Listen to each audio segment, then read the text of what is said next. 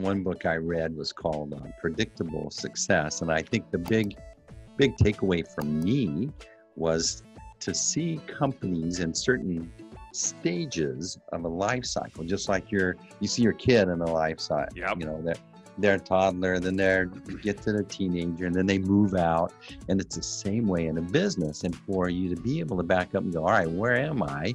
But the requirements of you as an owner change in those cycles as well. That's exactly right. And it's funny because I love that book. I developed a similar like stages of growth, and then I found his book and I was like, wow, okay, so other people are thinking about this too. Yeah.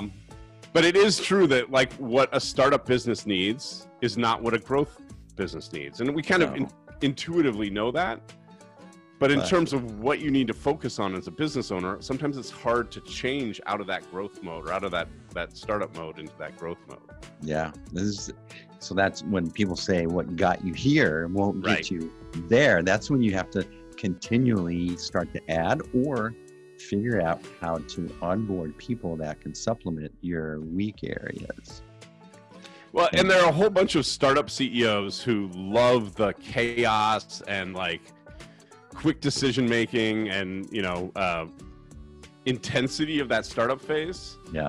And the growth phase, and especially when you get to the stabilization phase, is actually about removing a lot of that chaos. It's about creating more stability and more repeatability. Right. And if you feel like being a business owner is about that intensity and that chaos, then you just keep screwing it up. Like your team is starting to create systems and you just go break them all the time because that feels safe to them, but that doesn't feel safe to me, right? Amazing, right?